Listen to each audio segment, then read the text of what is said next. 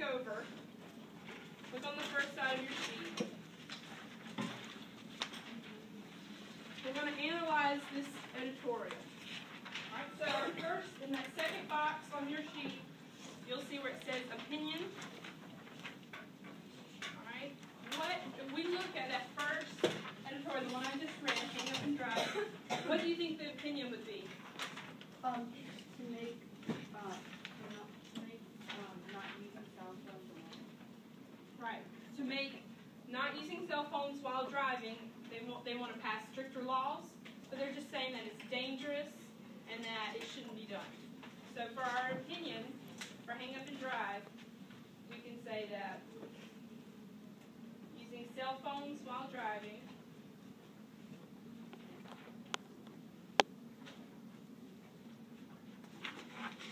is dangerous and shouldn't be done.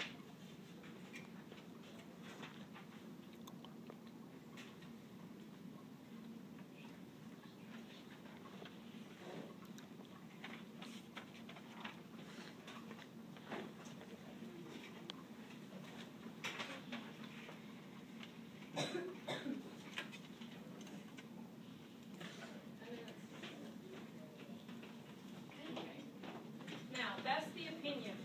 That's their claim. Remember, our editorial, we have our claim and our opinion, but we have to back it up with evidence. So we need to find 3 pieces of evidence from this editorial that backs up their opinion. Morgan, give me one. Okay, so what is motorist? Using a cell phone or phone time is more likely to have an accident than those not using a phone. All right, so look back at your article, the first sentence of paragraph 2. All right, this publication reported that motorists using a cell phone were 4 times more likely to have an accident than those not using a phone. All right, so we can say cell phone users 4 times more likely to have an accident. Right? That's a fact. That's something that we can prove.